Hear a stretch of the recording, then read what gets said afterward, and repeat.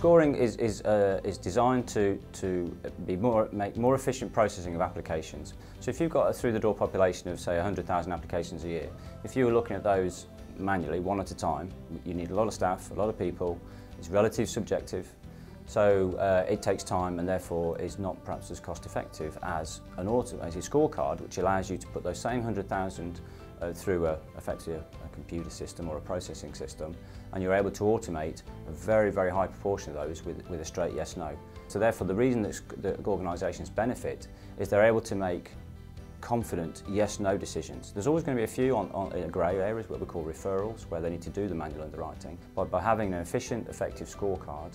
and taking Generation 10 of Delphi, the most up-to-date scorecard, their confidence in those decisions is going to be much, much higher than perhaps an older scorecard. Therefore, they're making more effective decisions more profitably.